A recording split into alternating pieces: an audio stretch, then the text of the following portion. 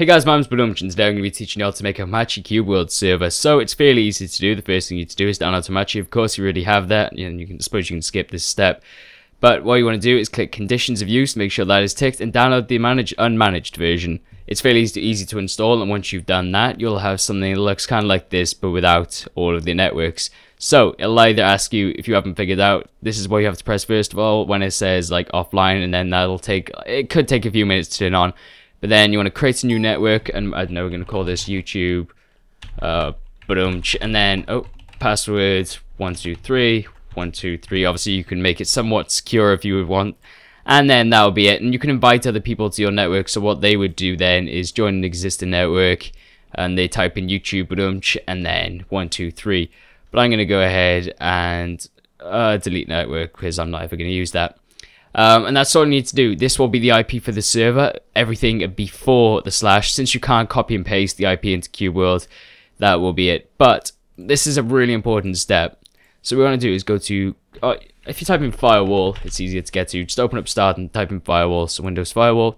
And in the top left, you'll see allow a program or feature through Windows Firewall. You want to click that. And if yours is all blurred out, if like your menu by here is blurred out, you want to click change settings so you can then edit it all. And then you want to click, you want to type in L and see if log me in Hamachi is there, and if it's not, then you want to click allow another program, and then click L, and then look for log me in Hamachi, and then click add, and make sure both of these boxes are ticked, the public and the home network private. And then allow another program and add Cube World. I'm not sure if the Cube World part is necessary, but I would do it just in case. Both of mine have been added, and again, make sure, if we go here, make sure both are ticked.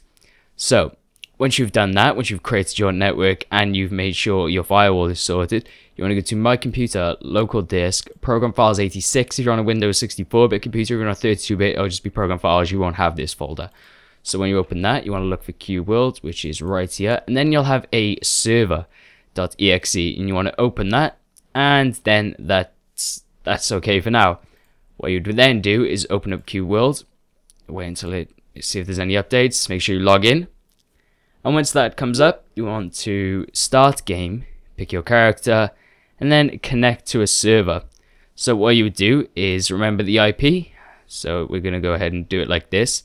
Then you type in, so what is it, 25.95.88, 46, and then click connect, and it'll ask you to please wait. And if you see in the console it says player 0 is joined, waiting for connection, and as long as the person on your Hamachi is also got a green or blue circle by them, that means they're online, and that means they are available to join the network. As you can hear, I'm now taking damage whilst I'm in the game, because it loads beforehand. But then that's it. That's all they have to do.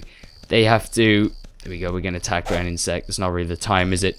But that's all they will have to do. They have to then join the game by typing in the IP. You don't have to create a world beforehand, and that's it. It's that simple.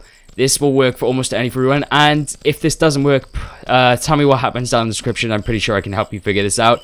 In the last tutorial I did, where I taught you how to fix the crash, I wasn't quite sure how to fix other crashes, but if this doesn't work, then I will be sure to help you down in the description if you do need some help. And if you want, you can add me on Skype. It's badoomtch.com, and then if you look down to the bottom right, you'll see a Skype icon. Be sure to add me there, and I'll help you out.